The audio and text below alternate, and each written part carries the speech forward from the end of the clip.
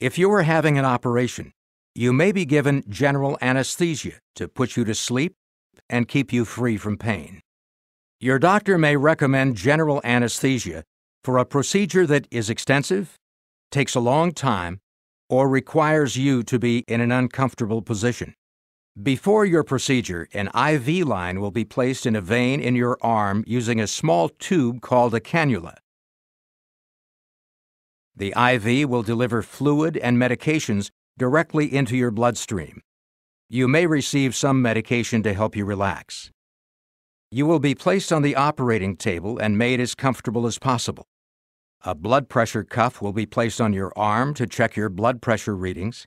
Sticky pads will be placed on your chest to check your heart rate, and a clip will be put on your finger to check your body's oxygen levels. These devices allow the anesthesia specialist to closely monitor your vital signs before, during, and after your procedure. You will begin receiving general anesthesia by either breathing anesthetic gases through a mask or through IV injection, which will cause you to fall asleep.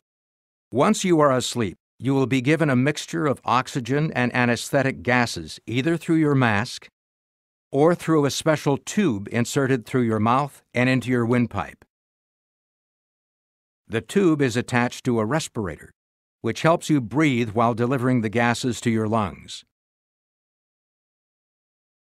Deep in your lung tissues, the gases are absorbed into your bloodstream and carried by blood cells to your brain. The anesthesia prevents your brain from receiving messages from nerves in your body. As a result, you will remain asleep and pain-free during your procedure, and you will have no memory of it when you wake up. After your operation, the anesthesia specialist will give you medications to reverse the anesthesia, and you will awaken quickly. If you had a breathing tube in place, he or she will remove it as soon as you can safely breathe on your own. You will be taken to the recovery room where you'll be closely monitored and given pain medication as needed. You may feel lightheaded and slightly disoriented, but this feeling should pass quickly. Once you are stable, you will be sent to a hospital room or home.